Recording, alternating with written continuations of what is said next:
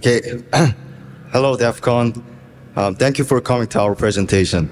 We are excited to share our talk titled Watchers Being Watched, Exploiting the Surveillance System and its Supply Chain. We'll talk about our vulnerability research on surveillance system devices. Please enjoy. First, let us introduce our research group. I'm Chanin Kim, and I'm currently working as an offensive researcher at SW. And he's Myounghun Pak, and he's a student attending a university in Korea, enjoying offensive research. And this is what we'll show you in this talk. We'll be talking about a $30,000 bounty and a 4-month journey to become a DEFCON speaker. In our talk, we'll cover how we extract the firmware, then the steps we took to analyze the vulnerabilities, and after that, the various vulnerabilities that could be exploited in the wild and their scenarios. In the last, the impact of our research on the supply chain. That's it. Please look forward to. This video would be the final goal which happened in real world. We wanted see while doing this research. This was posted by an Iranian hackers, and we would like to show that we have successfully demonstrated as what the video is showing.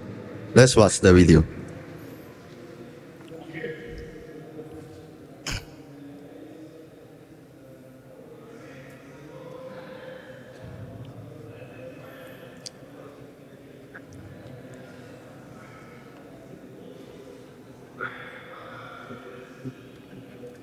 That's like a hacker from movie, isn't it? Next, why is making our surveillance device more secure important? We can see surveillance device everywhere in our lives. Because of the COVID-19 pandemic's outbreak, the demand of the surveillance devices has been surged for various purposes, such as unmanned store, smart cities, and for those access control. Thus, the global surveillance device market is currently worth $4.1 billion. So, in these circumstances, surrounding by such devices, NVRs are taking on a more essential role in our lives and those users. Next is our target. Many people don't know much about NVR, but as we just highlighted, NVR is more than just important since it plays brain-like role in all the surveillance system. Therefore, we selected NVR as our target.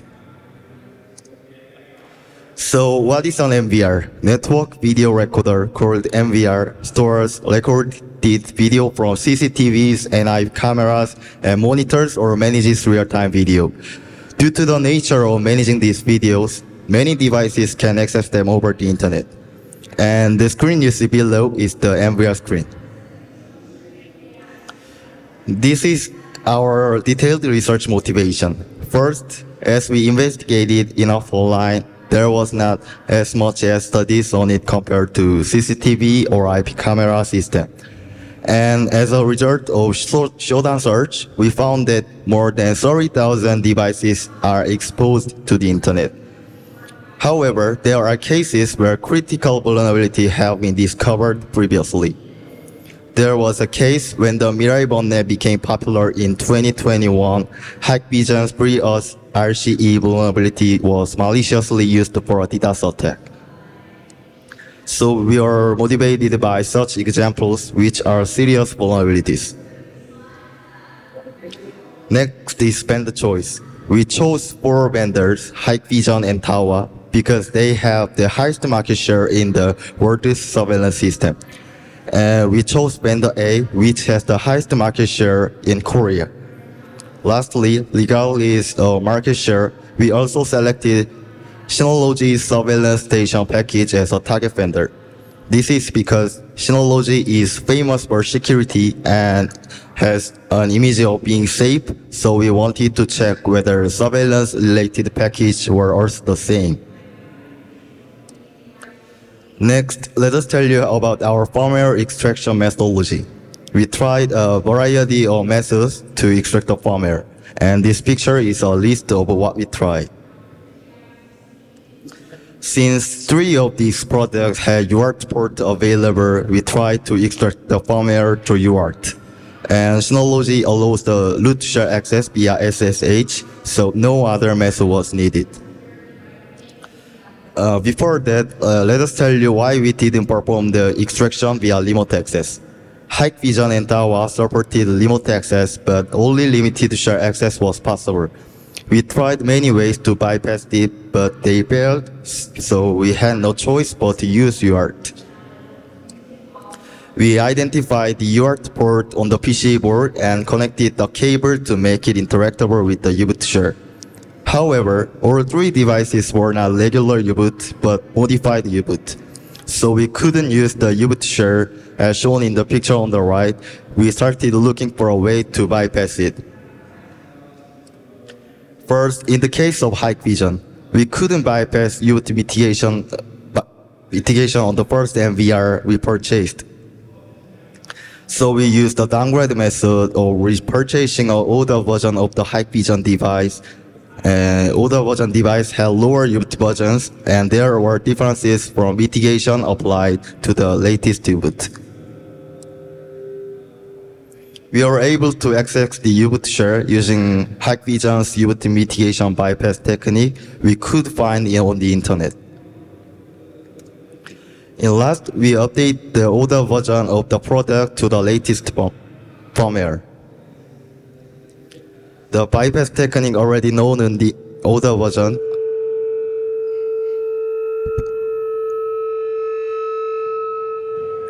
are as oops. Yeah. Okay, thank you. As follows. On the latest version, there was no reaction even though we tried our best on giving command input.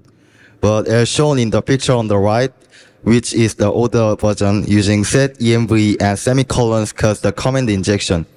So we was able to insert U-boot command. Since we could use the U-boot commands, we were able to obtain a kernel share for the device by adding bin share to the RDINIT argument in boot ARGS. Next, the case of Dahua. In Dahua, several U-boot commands were available, but the most important commands such as print env did not exist. So we used set env to print the changed argument once again to check the value of the environment variable with the keys we know. However, bigger problem awaited us. We modified boot ARGS and booted the device, but we couldn't see the kernel output. In order to use the kernel share, of course, there must be kernel output. So we looked for a way to check the kernel output. First, we knew that the environment section exists using the mtdpart command. And to print the contents of this environment section, we used the nandedump command to print the contents of the environment variable. Now that we were able to check the key values of the environment variable, we changed the value of each environment variable one by one to see if we could grab the kernel output. We found out that there was an environment variable called DHKeyboard that specifies the kernel output mode, so we could change it to 0 to get kernel output. Next is vendor A. In the case of vendor A, unlike the previous two cases, it was not possible to even use the U-boot share. As you can see, as soon as we booted the device, type password has appeared and we couldn't use any U-boot commands. Vendor A was calling this secure UART, and we started doing a lot of research to bypass this. We learned about the glitching attack through a lot of research and led the U-boot code to perform this attack. By reading the code, booting algorithm in the U-boot system says that if the initialization process was successful, allows runs the kernel, and if it fails, it restarts the bootloader shell. We assumed that vendor A wouldn't have exception handling for this method, and we found a way to make the initialization process fail. Let us tell you how to perform this attack. First, we will explain the process of loading kernel during the normal boot sequence. First, load the kernel into RAM from flash memory. Second, the CPU rests the kernel loaded into RAM and decompresses it. If the decompression is successful, the CPU starts the kernel and terminates the execution of U-boot. Now let us tell you the boot sequences difference between performing the attack and vice versa. As with the normal process, load the kernel into RAM from flash memory. At this time, we gave it an electric shock which caused the kernel to be broken and to be loaded into RAM. As the CPU tries to decompress the broken kernel in RAM, it naturally fails. When this happens, the CPU restarts the bootloader shell as I mentioned earlier. Through previous research, we learned that the attack is carried out by connecting the chip select and data out on the pad of flash memory. Therefore, we checked the datasheet of the flash memory available at vendor A and found out which chip should be connected. We are now all set, but how do we connect these two pads? We created a specialized tool for performing this particular attack, by attaching the heads of jumper cable together. Looks very easy, right? Here is a demo of this attack. If we give it an electric shock,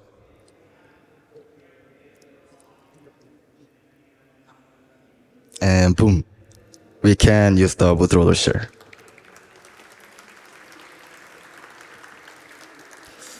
Once we had the kernel shells for all devices, we needed to extract the file system. We ejected out the file system to our NAS using NFS and USB. One thing we didn't know was that the USB had to format it as XFS for the device to recognize it. As you can see, we are able to successfully transfer all devices' file systems to our NAS. However, we encountered a big variable while configuring Dahua's analysis environment, because most file systems were read-only, so no files could be modified or written. Now, even though we had a root shell, the shells becomes unusable once the device boots up, so we had to bypass it. We found out that only the root file and device directory were modifiable, so we decided to use bind mount. We discovered that when we bind mount an arbitrary file in a writable directory, the file becomes editable. We immediately bind mounted etc password to a writable location. Now we can modify etc password. However, the main binary ran an integrity check and rebooted the device when changes to file contents were detected. So we found a way to get around this. First, we clone etc password to a writable directory. If you look at the picture on the right, you can see the root shell is set to DSH, a restricted shell. Second, bind mount is performed in the RCS script after the initialization process is completed and immediately before starting the main binary. Next, we ran the main binary, and when the web service becomes available, we change the contents of the bind mounted file. Finally, we have a restricted root shell access via SSH. Now we can replicate the file system using NFS. Additionally, this bind mounting replaces the original file contents when the device is rebooted, so we create the previous process as a shell script and used it. Next, we'll discuss the vulnerabilities we discover and the NVR hacking scenarios we create by linking these vulnerabilities. Here, we will explain one scenario for each vendor we targeted. First, let's look at the scenario for vendor A. The code on the left is the query string parsing logic used in the web page. It calculates the start and end of the parameters based on the equal and ampersand characters. This parameter named length is used as the parameter for str and copy. Therefore, since the length is a controllable parameter by the attacker, it can cause a buffer overflow. So let's insert a large number of characters into the query string parameter. As you can see, the return address is overwritten because there is no canary successfully manipulating the PC register. However, we encountered a few problems. First, NX was enabled, so we needed to perform the RP. Next, since the payload must be successfully delivered to the server, we could only insert printable characters. Or gadgets in the binary start with 1, so we could not use gadget within binary. For this reason, we also couldn't leak the libc address. So how do we write the exploit code? We found several solutions. First, we discovered that the R0 register holds a stack address at certain size, and we confirmed that this stack address contains the string we inserted into the query string. Next, since the main binary has a 32-bit address space, it has low entropy. Lastly, the lid binary spawns a new child process whenever the child process dies. What do you think? Doesn't it seem like everything except for root post?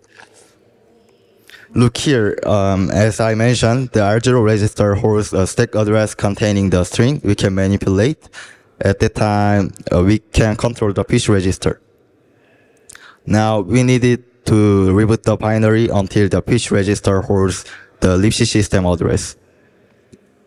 Here is the method. We send a request that makes the R0 register to hold the libshare command payload.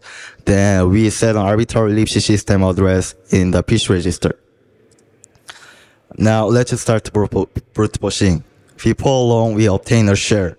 Fortunately, we got the share within 600 tries, not the expected 2 to the power of 16 tries. Great, we got a root share, but what can we do with it? Or critical files like video, account, user password were encrypted. So we found additional vulnerabilities in the device so we can take over the admin webpage.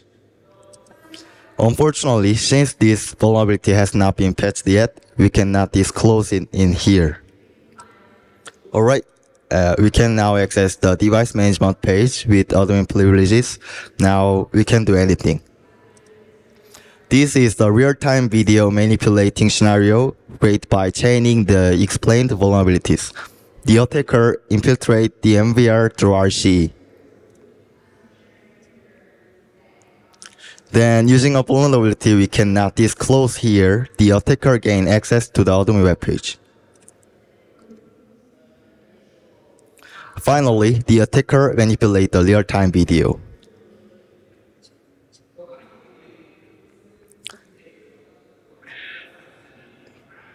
Yeah, here is the demo video of this scenario. When we send the payload, and yeah, the NVR screen is tempered. Okay, thank you. Next, let's discuss the missing authorization scenario for Synology. Synology performs the role of NVR through the surveillance station package.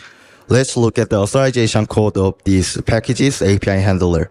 First, it verifies if the user sending the request is logged in through the isAuthorized function. Then it checks if the user has permission to use the surveillance station package. Doesn't it seem like something is missing? It doesn't check if the user has necessary permissions to use specific features, whether the user is an admin or a guest. So we found that even with guest permissions, one could abuse all features of the Synology surveillance station. We discovered that surveillance station features include reboot, shutdown, and package installation. Additionally, we found something unusual.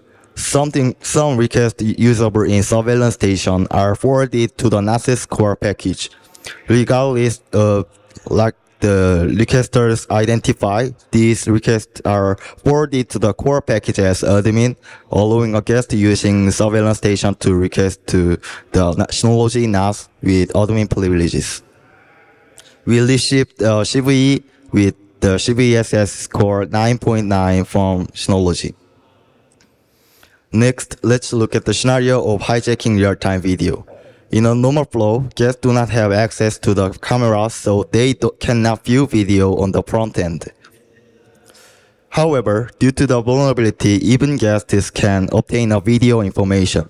Synology returns the RTSP server address and access credentials in the response, granting attackers unlimited access to the videos. Let's look at the scenario. Here, we included a request to terminate the layout.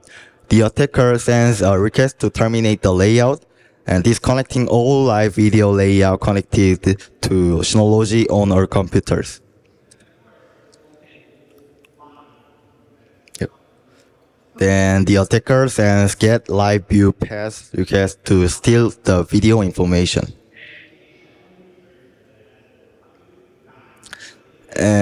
Request the video from the RTSP server using the stolen information. Now the attacker has hijacked the real-time video. Here is the demo. When we send the payload, and boom, the layout is terminated and we can watch the live video. Thank you.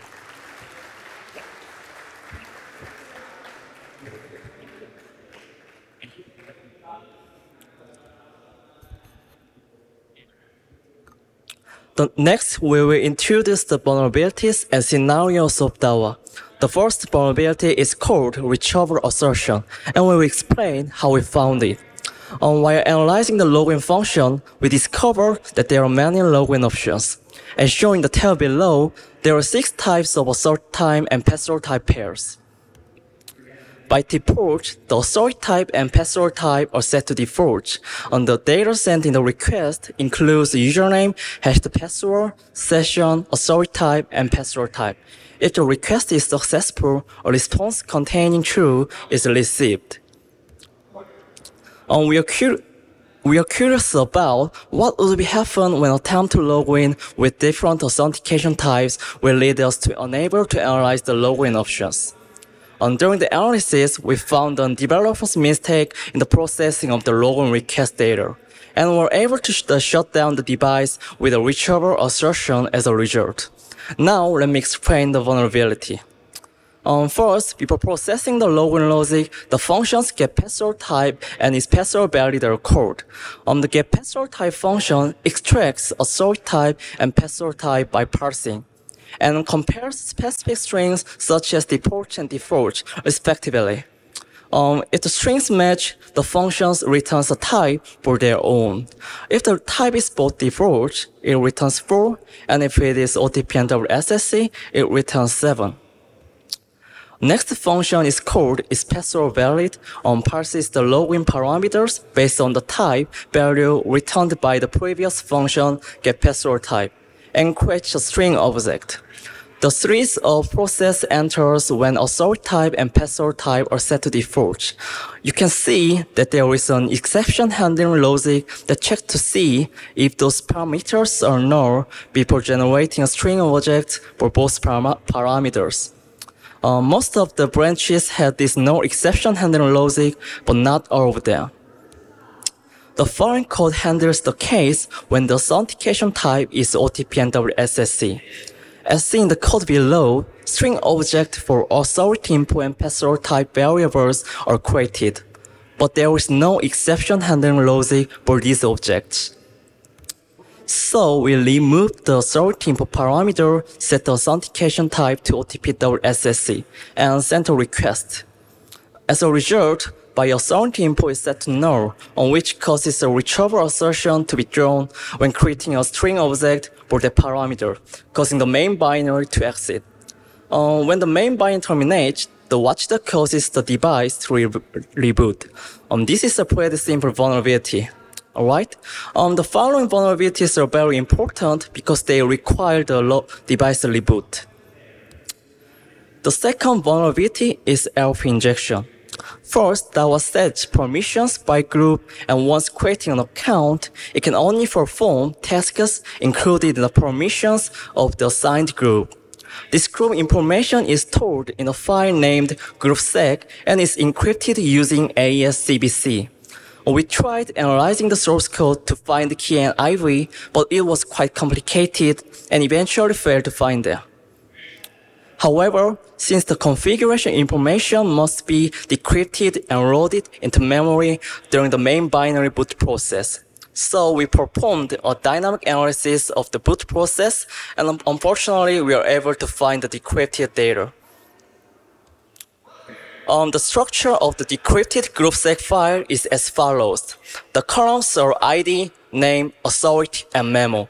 Each column is separated via column, and each line is separated via line feed. When adding or modifying group information, the getLine function is called as part of the process of the saving the changed data.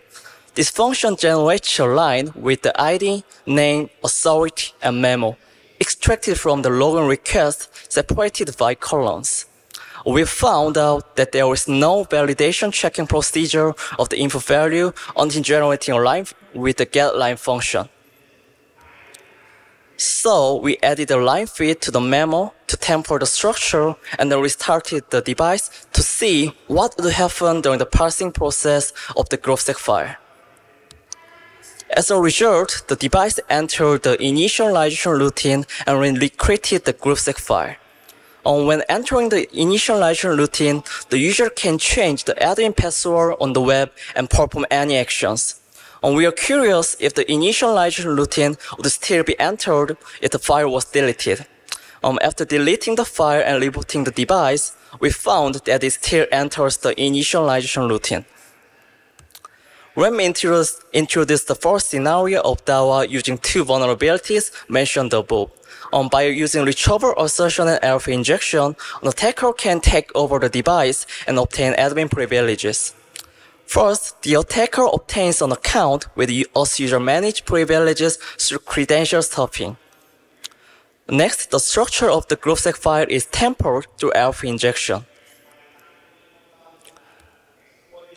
Then the attacker reboots the device using retrieval assertion.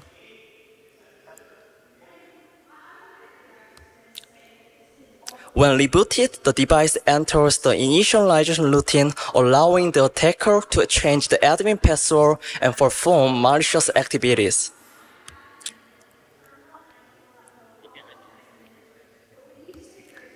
Next is stack buffer overflow. First, this vulnerability occurs not in the main binary, but in a background service called AOL. This service is used to attempt online recovery when the device is abnormal, and it's open on port 8088. Since this port is not forwarded, it can only be accessed from the same network. It consists of 16 bytes of fixed size of headers and data. And for header, the constitutional data byte at index 0 indicate the function index, and the bytes at indexes 4 to 7 indicate the data size. The data is then used as an argument for the input handler limited by the data size defined in the header. However, the pinpoint is that the data size can be fabricated. Now let me explain the request processing procedure. The following function is called ProMessage. First, this function uses the structure list of VFT array, which consists of functions and variables related to each feature. As shown in the table on the left, each structure includes the permission level, index verification function, parameter parsing function, handler function, parameter allocation free function, and next table pointer.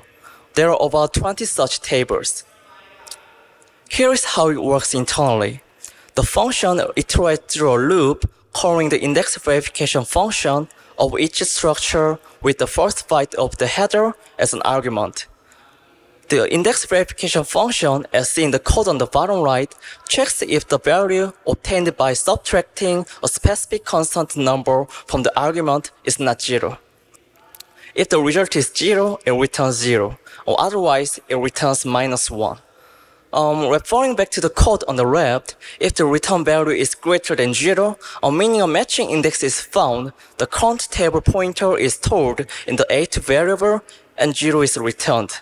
If the matching index is found, -1 is returned and the request is not processed. Next, the dpStackParse function is called. This function retrieves the table corresponding to the index and calls the parseFrom function. As shown in the parseFrom function on the right, it appropriately processes the data according to the requested function and then returns the result. Finally, once all pre-processing steps are complete, the dp_handle_create function is called to register the input handler and then execute it. There are many different functions that could be called, including login, query, and update, but they all required login. So we started analyzing the login function first. The function is executed if the first byte is A0. The data consists of username, password, and a random value with a double ampersand used as a delimiter. The vulnerability occurs when parsing this data, which we'll explain in a moment. As you can see in the code on the right, the strings for the username and password are set to 128 and 160 bytes respectively, and the memory is initialized when the mem set. Next, the string function is called to find the positions of the double ampersands and null. The data before the first double ampersand is copied to username, and the data before the next double ampersand is copied to password. The problem is that there is no length validation checking during the copying process, allowing us to input data of any size. As a result, a buffer overflow occurs. You can cover the return address by putting 156 bytes of random data, the desired value, the password in location, as shown below. Since there was no stack canary, we could manipulate the PC register. However, we encountered an issue where we couldn't include a null in the payload, making RP impossible. We didn't want to conclude with just a simple buffer overflow, so we began analyzing the source code. Fortunately, we found some useful functions.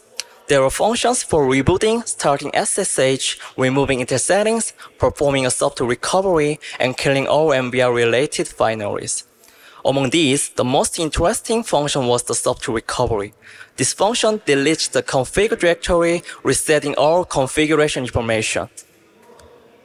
As seen in the previous vulnerability, if the groupsec file is deleted or tampered, the initialization routine is entered upon reboot, allowing the admin password to be changed. Therefore, we manipulated the PC register to call the software recovery function. However, software recovery deletes even the network files, making external access impossible. Unfortunately, we faced another challenge. After several days of analysis and contemplation, it suddenly came to my head that during the boot, there is a process where configuration files in the config directory are decrypted and loaded into memory. So we began analyzing the boot logs. As a result, we found that the network configuration file is loaded first, and then the account file is loaded around 5 seconds later. I was curious to see what would happen if the main binary sent a software recovery payload within 5 seconds of loading the network configuration file. The most fortunate point is that AOL is loaded before the main binary boots. First, we kill the main binary using the recover assertion, causing the device to reboot. Then we wait until the network configuration file is loaded. In our case, it took approximately 20 seconds for the device. Next, we send the software recovery payload to AOL, which deletes all configuration files. Then the main binary can't access the account configuration file and enters the initialization routine. As a result, we are able to change admin account. Let me explain the admin takeover vulnerability using recover assertion and stack buffer overflow. First, we will reboot the device via recover assertion. After rebooting, wait for the network configuration file to be loaded. And then send the software recovery payload to AOL to remove all configuration files. In the process of loading account setting files such as groupsec, it enters an initialization routine because the files do not exist. The attacker changes the admin password and gains access to the admin page. This is a demo.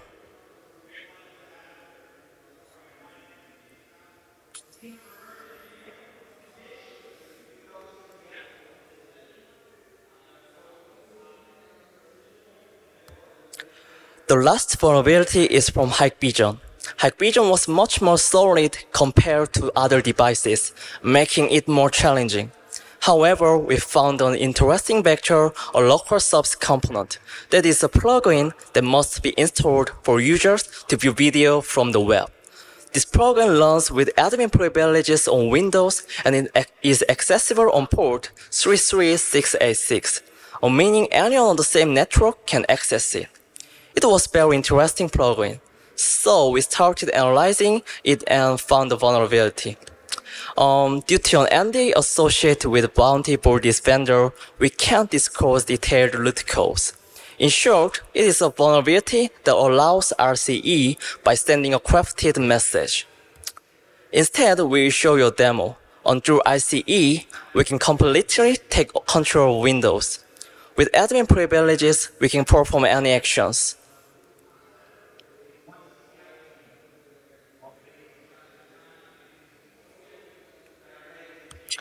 The next vulnerability is OS command injection, which allows a user with admin privileges to execute arbitrary commands.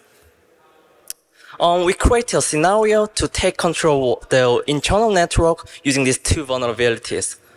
First, we obtain admin privileges through credential stuffing.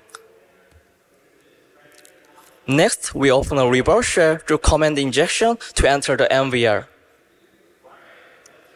Then we perform network scanning to find Windows computers using the application named local subs component.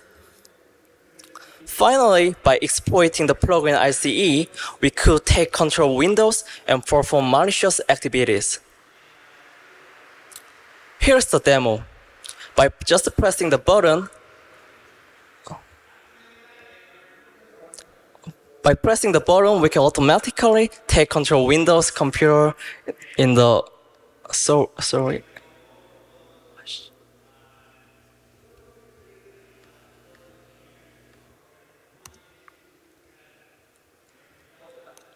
So the video doesn't work. One of the things we learned during the project is that Hikvision and Dahua are a huge OEM supplier. Both companies also sell under their own brands, but they are relabeled and sell to various retailers in the US, such as Rolex and Luma. This means that devices are being used all around us without realizing that they are made in China. First, OEM stands for Original Equipment Manufacturer. It refers to the manufacturing method in which a company outsources the production of its product to another company and then sells them under its own brand. If a product is made by company A, it's sold under the brand name of company B, and company A becomes the OEM supplier and company B becomes the OEM vendor. The images below show Dahua's NVR and OEM NVR. They look very similar, don't they? This picture illustrates the OEM sales process. Products manufactured by OEM suppliers like Hikvision and Dahua are relabeled by OEM vendors and sold to users. If a vulnerability occurs in a product produced by an OEM supplier, it can affect the product sold by the OEM vendor as well. This means that many devices can be impacted by the same vulnerability. So we decided to check if the vulnerabilities were valid for OEMs using the same formula. First, we ran bin deep on the main binaries of Dahua and OEM vendor Bosch, and found that the logic was similar. Hikvision also confirmed similar through diffing. After confirming that OEM vendors use similar firmware, we decided to purchase devices and test them. For Hikvision, we purchased Anki and AmpBs. 4 out of 6 vulnerabilities each were valid. For Dahua, we purchased Juyeon and EGPs. 4 and 6 of the 7 vulnerabilities were valid respectively. We confirmed that the vulnerabilities were validly exploited and reported them to Maitre Kisa, which is the Korean CNA, to get CVs and KVEs, which is increased the numbers of recognized vulnerabilities by 61%. Finally, we will show you a video of vulnerability testing on OEM vendors. The first video is the OEM vendor testing for Dahua. By sending Dahua's recover assertion payload, we could shut down all devices. The second video is OEM vendor testing for Hikvision. After sending the OS command injection payload, we could connect a reverse shell and input the shutdown command to turn off all devices. Also, we are curious about how many devices were affected by the vulnerabilities we found. So, we searched using Shodan. In the case of Hikvision, most model devices' name or firmware versions were not present in the banner data. So, we needed a different approach to identify as many as possible. We found that for NVR devices, when accessing the login page, a config.json file is requested. This file contains the configuration information related to NVR. For version information, we used the web version and plugin version coded in the C.js to search for devices with versions equal to or lower than the one we did our study. As a result, we found that approximately 130,000 devices were vulnerable. For Dahua, since the device name was present in the banner, we simply searched for it. As a result, we found approximately 100,000 devices. Finally, we came to the conclusion part. First of all, this is what we would like to comment to offensive researchers in NVR field like us. The vulnerabilities were discovered during our research period include: even when analyzing one-day cases, we found that these vulnerabilities were statistically numerous. So when you want to analyze your NVR, we recommend that you focus on these vulnerabilities. We conducted an analysis focusing on HTTP communication process of the main binary in order to achieve good results as much as possible over the project of 4 months. However, NVRs have numerous attack surfaces, including private protocols with their cloud service, SDK communication with VMS, on-BIP private protocols used to communicate with NVRs or IP cameras, and communication with other sensors. Therefore, we recommend that you do not focus solely on analyzing the HTTP process, but analyze various attack surfaces. The following is what we would like to recommend to users. On what we felt while conducting a one-day case study is that as long as NVR is not exposed to the external network, it is safe from these attacks. Major NVR vendors provide solutions that allow external access using things like DDNS without exposing the device to an external network. You can take advantage of these solutions to keep your devices safe from this attack. Thank you to people who helped us with research. Especially thank you to Dr. Junsang Yu. Thank you for listening to our presentation. And if you have any questions, please contact us on Twitter below. More details about our research can be found via the QR code on the right. Thank you.